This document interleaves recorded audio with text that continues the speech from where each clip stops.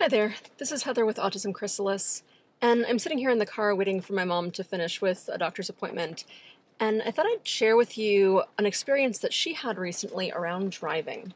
And she's given me permission to share this with you. In fact, she encouraged it, hoping that someone might resonate with it.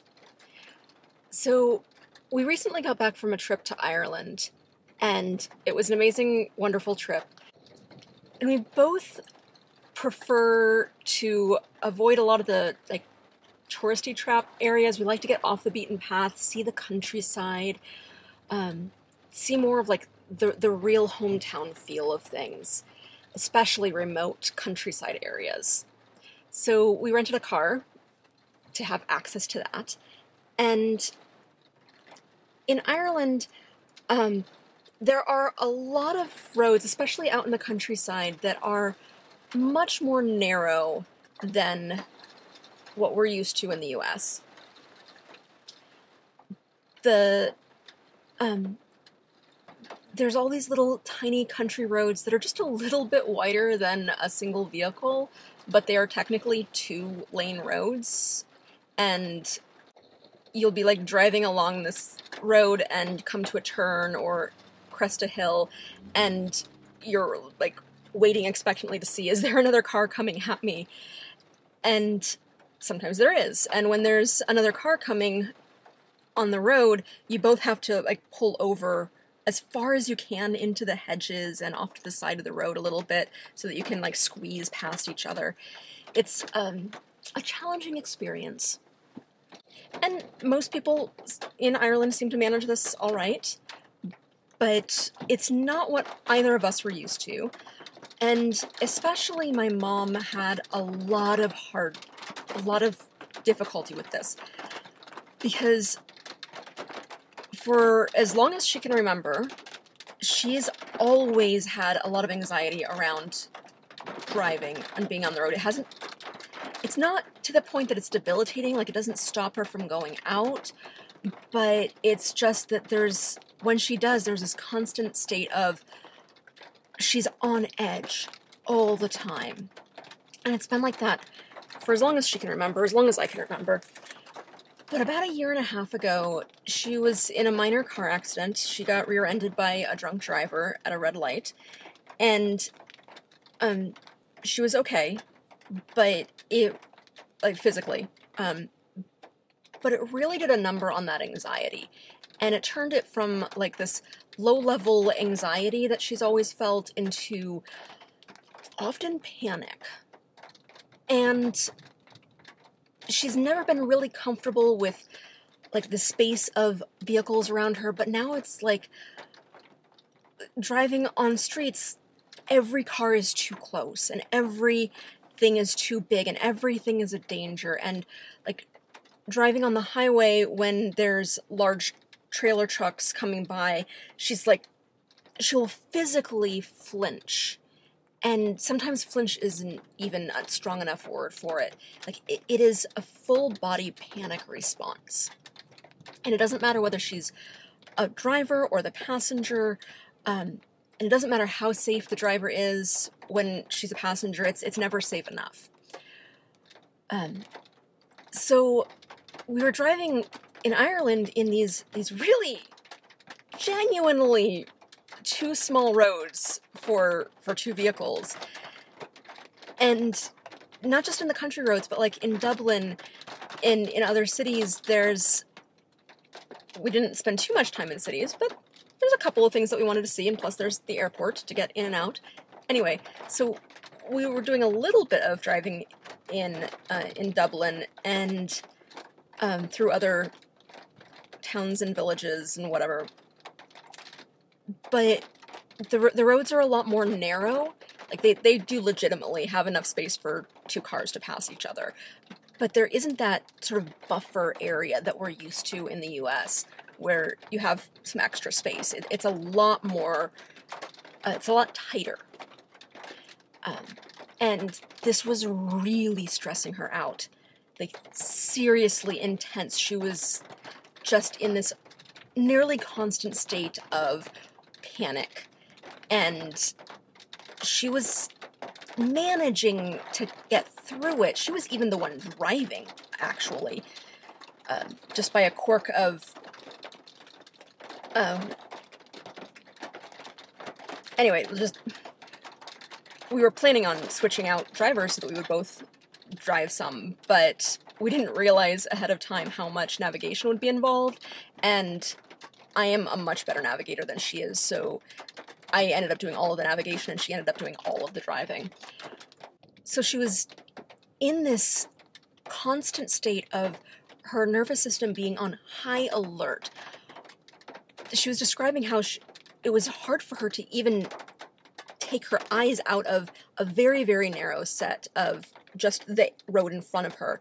And so I was keeping an eye on a lot of stuff around because she was just really, like, super hyper-focused.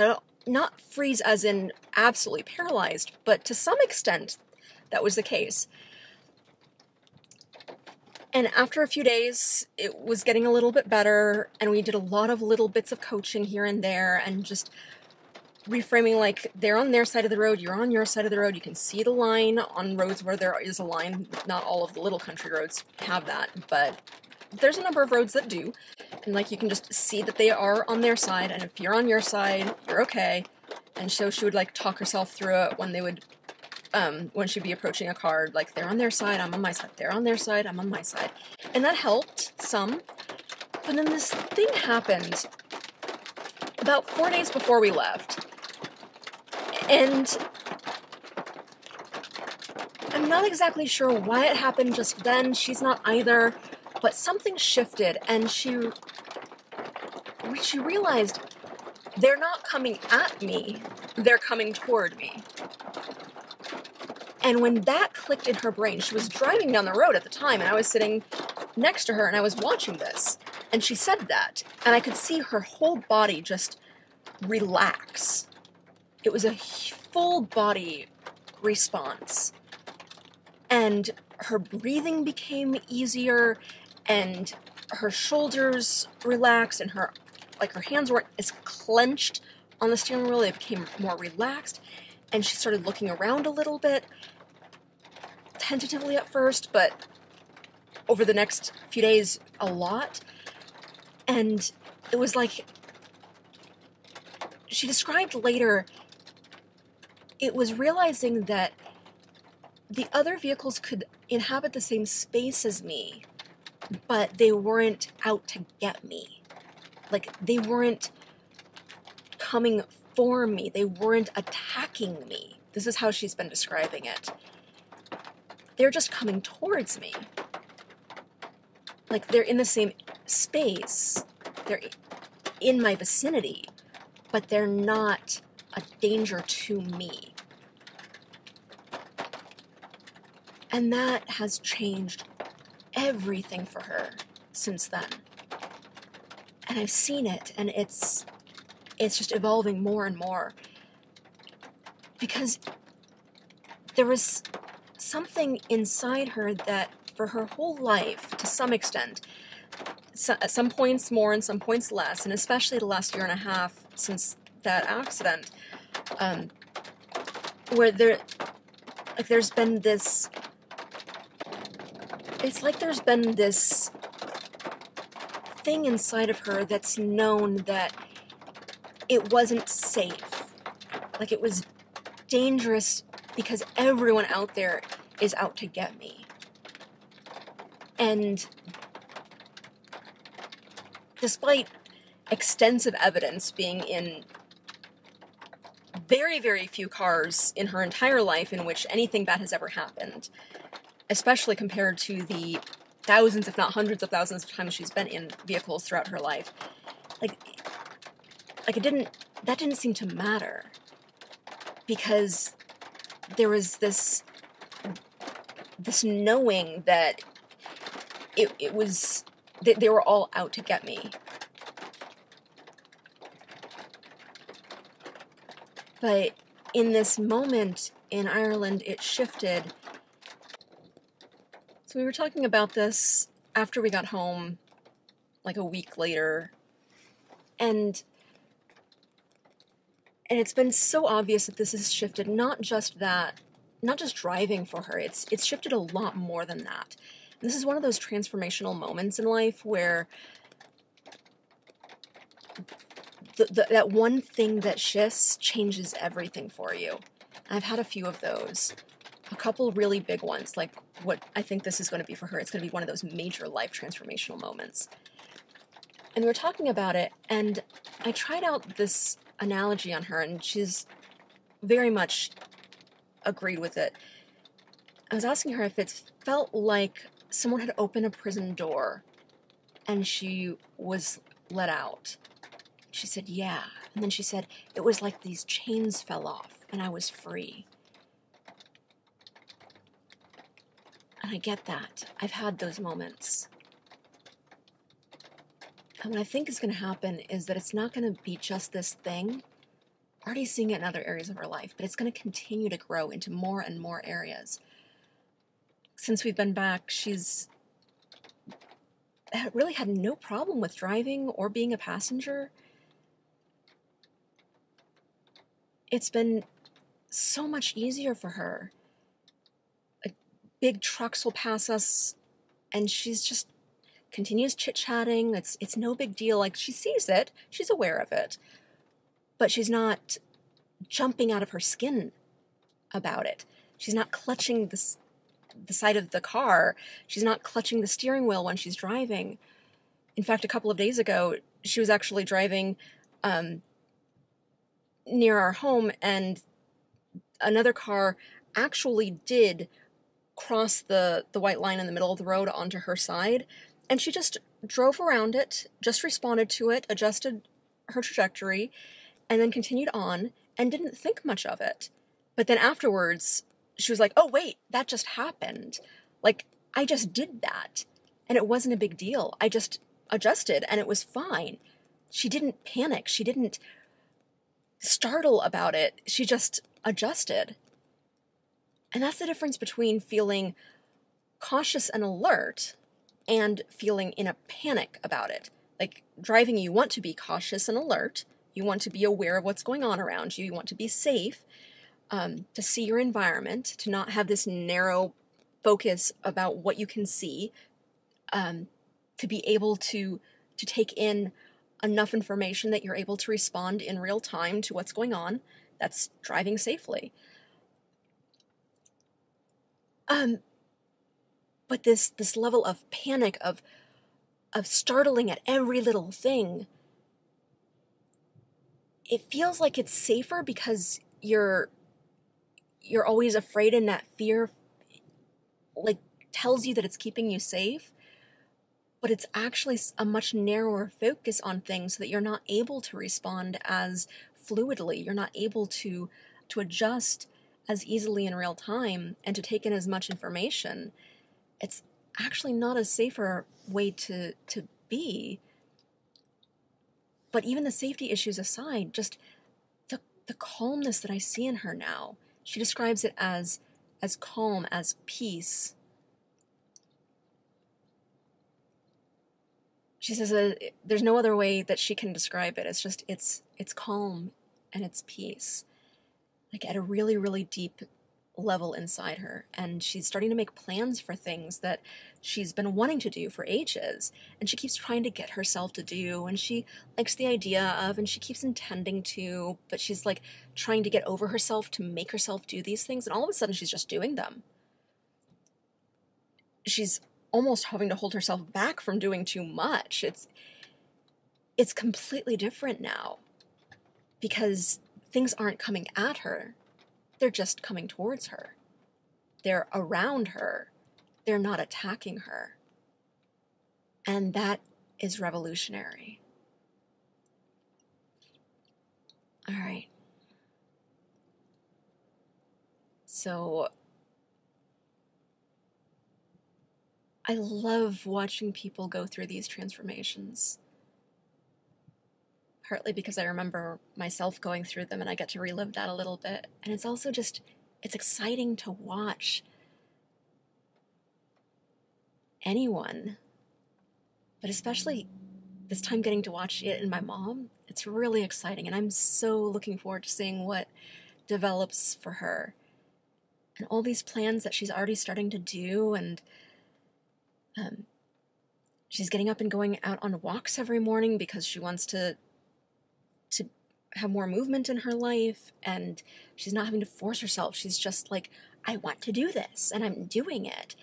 And she's being less frustrated by things, and she's just, the parts of her brain that are creative have always been strong. That's been one of her strong suits, but it's like it's turned on a new level, and it's so cool to watch.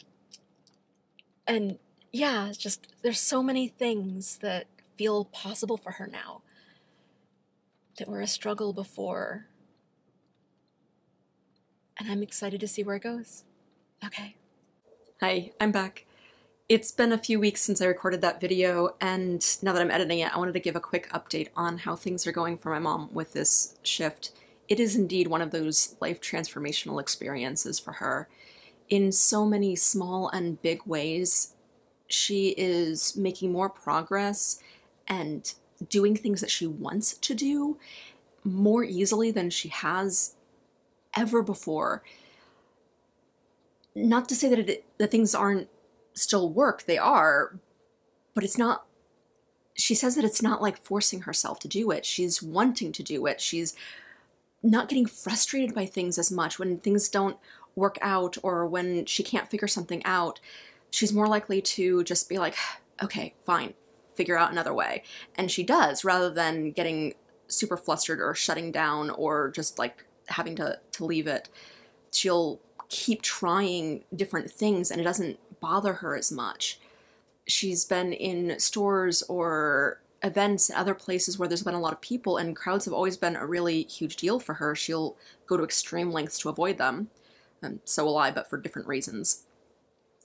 And for her, those reasons are largely resolved now. Like, she doesn't mind being around a lot of people because she doesn't feel like everyone is out to get her, to attack her. She feels safer in her own skin. She's still walking every morning, as I mentioned, and feeling good about it. She's looking forward to it. And she's making progress in other areas of her life. I'm not going to get into details, but things that she's been wanting to do, has had dreams of doing, has been trying to do, they're starting to happen very naturally and easily. And yes, it takes work. She's still putting in a lot of work to them, but again, it's easy work in the sense that she's happy to do it. She's not fighting against herself. She's just there's a lot of things to do and she has to figure this stuff out, and it's sometimes challenging or learning new things or new skills, but she feels like she can learn them, and that mental shift is huge. And yeah, this is going to be a major thing. It's already been a humongous major thing, and there's other areas of her life, like she's dropping the even more layers of mask, more layers of people pleasing. She's just being able to be more naturally herself around other people, to set boundaries more easily, to work with pushback, to when someone gets a little bit upset at something, she's not taking it as a personal attack, or like she needs to back off, and she can negotiate that space and come to a place where they're both end up being happy about it. And that's just amazing to watch. Like, yay! Okay. So that's my quick update. It's only been about 2 months since we've been back from Ireland, but things are still already huge for her, and over time it's just going to snowball. It's going to be one of these upward spiraling success stories. I'm absolutely positive of that. Okay, that's my update. Have a neuro wonderful day.